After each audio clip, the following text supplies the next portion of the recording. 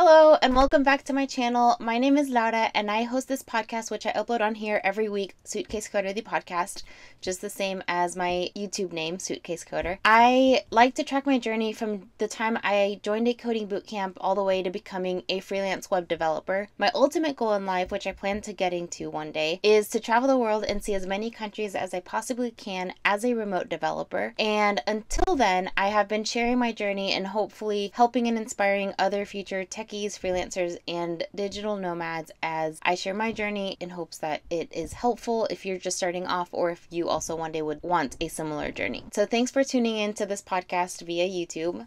I'm glad you're here. And let's get started on episode 16.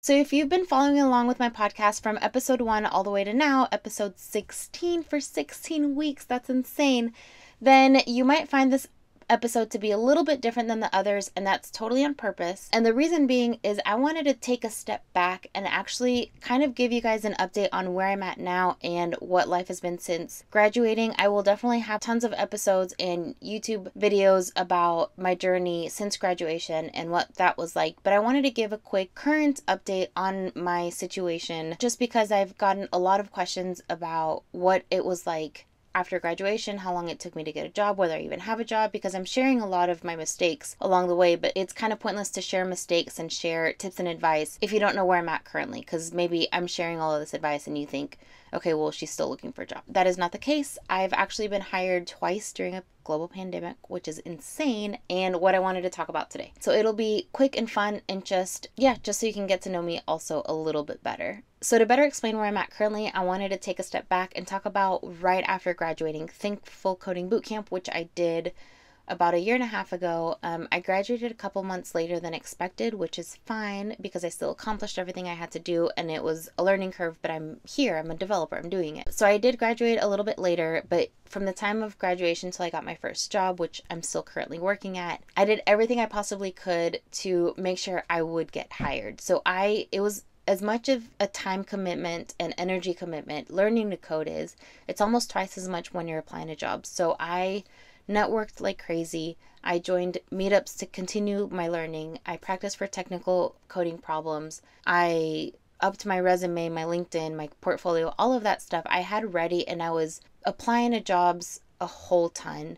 And luckily it worked. And of course I had help from my boot camp in which they provided a career coach to kind of help me to keep myself accountable through that time. And within I think about 2 to 3 weeks after graduation, I got my first freelancing gig, which was to build a website for a family friend. And that really just launched me to start freelancing and being open to accepting freelancing gigs, which is something that I thought I would start doing like long run, after experience, but the only way to get experience is to just do it. So when I was offered this, I definitely took it, and you learn by doing and you become more experienced by doing. So that was kind of my insight into freelancing, and obviously there was a lot more to learn with that freelancing gig, more than just like what I had learned already in coding, because in a way you're like running your own business, so you have to make sure how you deal with pricing, how to talk to customers, how to see the end result. All of these things come into play that are more than just writing HTML, CSS, JavaScript, all of that jazz. So that was my first freelancing gig.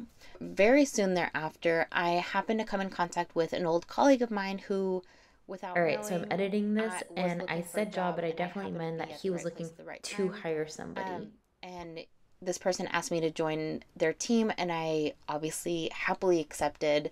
And I've been working with this person ever since, and it's taken me a couple months to realize, but I'm doing the thing. Like, I have a remote job with a team that's very supportive, and I'm learning new things, and I'm getting better every day. And yes, there are days where I'm still frustrated that I'm not as good as I think I should be. But that being said, I'm happy because I'm learning, and I'm in the perfect environment to be learning and to grow as a developer. And if I look back like to 2 years ago when I first started off in a coding bootcamp, or even before then, all I wanted was to be in a place where I would engage my brain and have some kind of job where I would always continue learning and enjoy and keep my mind busy and engaged and be able to help with processes and help other businesses and clients. And that's exactly what I'm doing. And so it was kind of weird because, I didn't come out of the boot camp and get that 8 to 5 corporate job that people think, you go into your office, you sit down, you have train, all of that, like, typical corporate job, which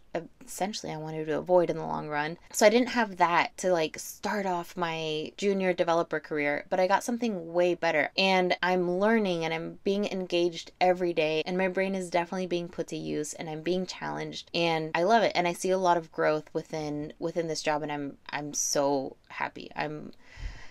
It's challenging, but I'm so happy to be in the position that I'm at. Alongside that, I'm so happy to say that within just this global pandemic that's going on, I've been hired twice. Yeah, like they're freelancing things, and like one's a freelancing thing for a website and the other thing is teaching. But to be hired during a global pandemic when a bunch of companies are laying off feels kind of great, and it feels like I'm, in a way, might come off as like very show-offy, but that's not what the point that I'm trying to make. What I'm trying to say is that being in tech and being in a position after so many years of not being in a position where I see that my skills are needed even during a time where the world is kind of like at a low, feels pretty darn good. And I feel like that's something that I should be definitely proud of. And if you're joining tech, if you're just starting off, if you're still considering it, and if you're just doubting it and you're not sure, I wanted to share that because I've been in the other position where I have like certain skills, but I was struggling to find jobs. But now with the skills that I do have, I'm getting hired, and it's for the skills that I have, even though I'm still a junior developer. And so that feels really good, and I'm happy to share that because I want to share that like if you put the time and effort in a boot camp or self-learner in university, then you can make that career switch, and it's possible, and there's definitely people hiring. I know the first job is very hard to come by. Again, I got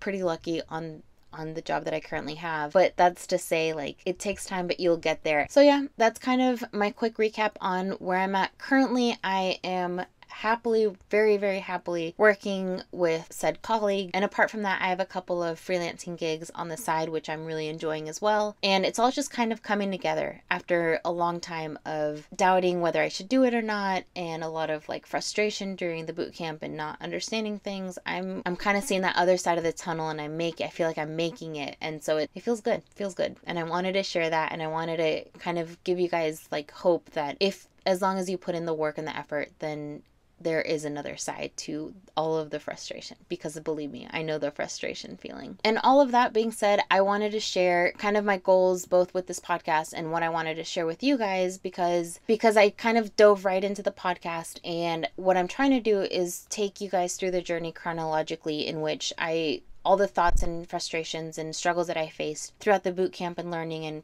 and graduation. So I will get to episodes that are way more in depth about graduation and applying for jobs and networking and all of that fun stuff. And as far as like taking you through my journey of becoming a digital nomad, as you may know, the world is kind of shut down right now. And even so, I knew that this was going to be definitely a long-term goal to travel the world. I obviously spent a little bit of money on the boot camp, and I'm just now starting to kind of gain all of that savings back, which I'm happy to talk about because it's an important part. If this is something that you want to do, you have to kind of be financially aware of what you're getting yourself into and be realistic with the timeline and everything. But my goal, like I say in every episode, is definitely to travel, and I'm definitely working towards that. It might be a while before you see me on an island somewhere in the South Pacific, which would be freaking amazing when I get there. But until then, I want you to know that that's definitely still a goal of mine, and I'm telling you more than anything so that I don't chicken out on it, and to say that I plan on sharing the entire journey from bootcamp to learning how to freelance, to applying for jobs, to becoming a digital nomad, to learning how to work remotely, to all of that fun stuff. So I wanted to share this quick episode with you guys on where I'm at currently, and tell you that making the switch into tech, if it's something that you like, you have to be able to enjoy it. Then you're on the right path. It's just a matter of, like I said, time and effort and energy. If you guys have any questions for me, please feel free to leave some either in the comments below if you're watching on YouTube, or reach out to me on any social media platform. You should be able to find me under Suitcase Coder throughout social media. Thanks for listening again to this very quick episode, and I will catch you on next week's episode. Until then, ciao. Oh.